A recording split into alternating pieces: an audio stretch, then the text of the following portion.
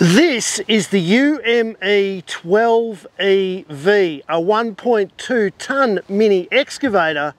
It's all electric. Now look, I know some of you have already drunk the Kool-Aid and all I had to say was electric and you're fully in. And some of you are diesel desperados and I said the word electric and you're like, hell no. But let's give this thing a chance. Let's hop on it. Let's see what it's like to operate. Let's see what it can do. And let's start talking about a few of its specs. Yep, you heard right. Underneath the sexy bodywork is a 17.5 kilowatt hour battery powering a 4 kilowatt motor that puts out 23 Newton meters of torque. And all that battery power is spinning a hydraulic motor that puts out 22 litres a minute of flow at 16 MPa pressure. The narrowest track width is 800mm, meaning that it will go through most residential gateways without a problem. The dozer blade lifts to 145mm and digs to 200mm. It's got a 3 metre digging radius and a maximum digging depth of just over 1750mm. And when you buy this thing for just under 24 grand, you won't go home empty-handed. You get 7 different earth moving and digging attachments, as well as a really high quality 15 amp charger and a complete toolkit including a grease gun. It requires a 15 amp input supply. Now that of course means you can't file down the earth and expect your 10 amp normal household supply to cope with this thing. You do need a 15 amp socket somewhere near your shed, and if you're going to charge this thing remotely, remember that your generator is going to have to cope with up to 13.5 amps of draw. Even with the heavy duty charger, the Life PO4 batteries that are built in will take about 8 hours to go from 10% to 90% capacity. Life PO4 is a good choice for this sort of digger because they are maintenance free, they'll last for a very long time, and they have better characteristics for performance in heat than standard lithium ion. The battery is built in, so eventually you'll have to get it replaced by a technician. All right, let's operate it.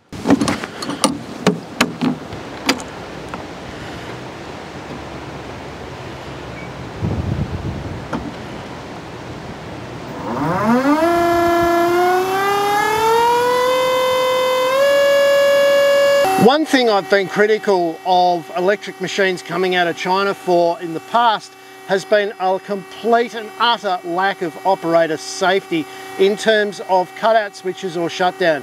You would literally be able to get off the machine and operate all of the controls from standing on the ground, which with a machine that swivels is never a good idea. Well, the UME has solved that really cleverly. As soon as you get up off the seat, she shuts right down, none of the controls will work. But as soon as you get back on the seat, it's party time. Safety that's actually intelligent and doesn't make you go through a whole shutdown procedure. Quality-wise, initial impressions are good. All of the bolts have been torqued and penned. All of the moving parts are greasable and have nipples. The hydraulic hoses are well covered, well fitted, no signs of any leaks at all. Once again, their fittings are torque marked as well. Vulnerable hydraulics down low are covered with steel reinforcing. The tracks look to be good quality with reasonably thick gear drives. The machine looks pretty solid overall. Even the HDPE bodywork is pretty tough. That'll buff right out. Rightio, well I've got this thing on full volume. Let's track off and see how it performs. And at the moment we're hitting around about 100 decibels with noise.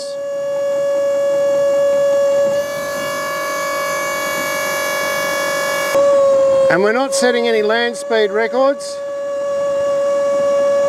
with the GPS speedo not even registering. Hydraulics wise, the controls seem to be pretty good, with the ability to keep tracking while spinning and also reaching and controlling the bucket.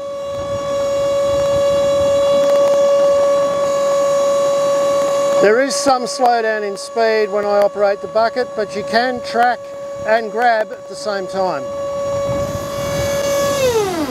Okay, so that's enough about the features and the stats of the machine.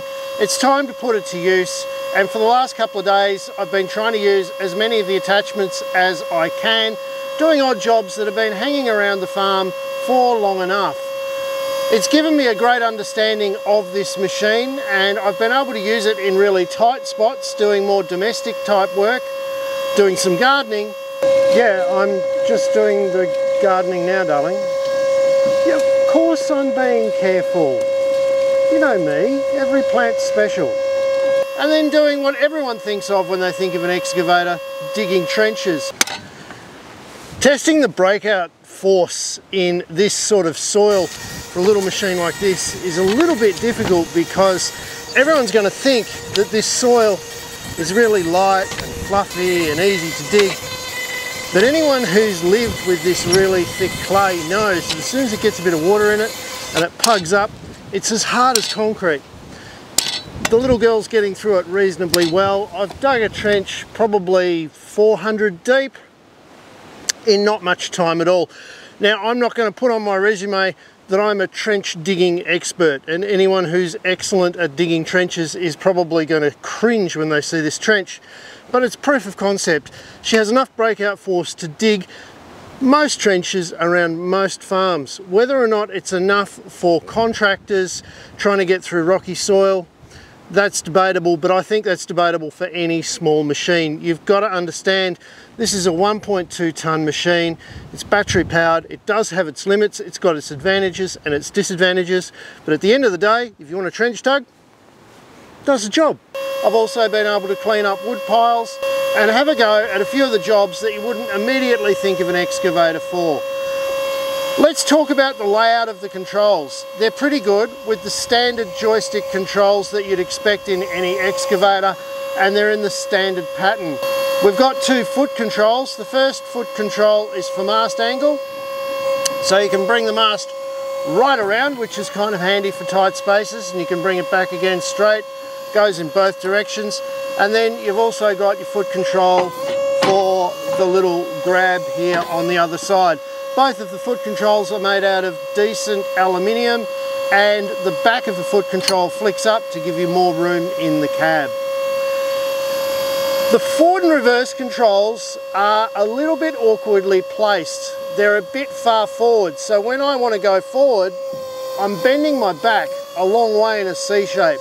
Now, I know that there's not many excavator operators that don't end up with a bad back for this reason of leaning forward, but this is an excessive lean. I'd love to see these levers come back a little bit more so that they're a little bit closer to the operator.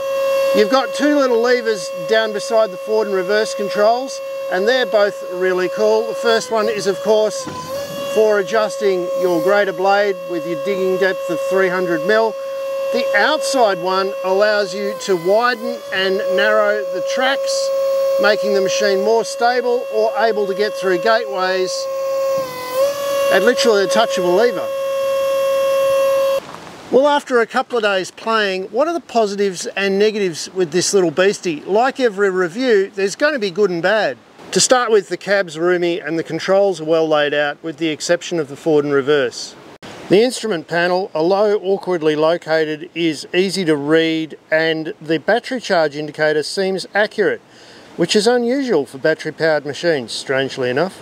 The flip up foot controls are good and made out of sturdy aluminium.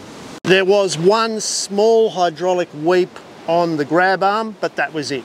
The post hole digging attachment comes as 4 separate parts, and it's designed to be plugged in to the ancillary hydraulic post just here. But there are no quick releases, meaning that every time you put the post driver on and take it off, you're on the spanners, undoing the hydraulic lines and getting fluid everywhere. I think for the cost of this machine, I'd be asking for quick releases to be put on the hydraulic hoses for this attachment. Makes it a much easier job to do.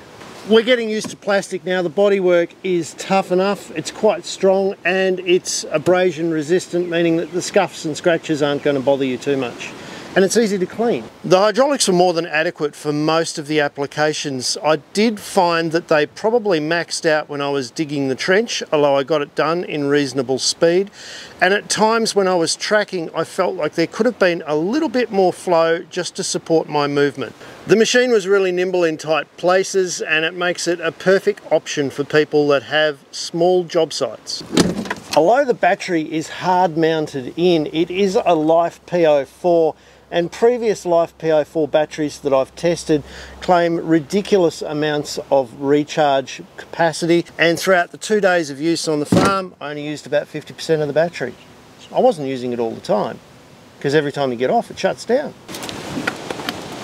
The safety upgrades on this machine are smart, high quality, and actually, if anything, perhaps improve its performance, which, to be frank with you, is a first. So if you're a tradie and you're a fan of power tools, maybe check out the 12EV next time you need an excavator. It could surprise you. If you like these kind of reviews, don't forget, hit the little subscribe button down there, give it a thumbs up, and there's channel memberships now and more. I'll see you next week with something else. This is fun.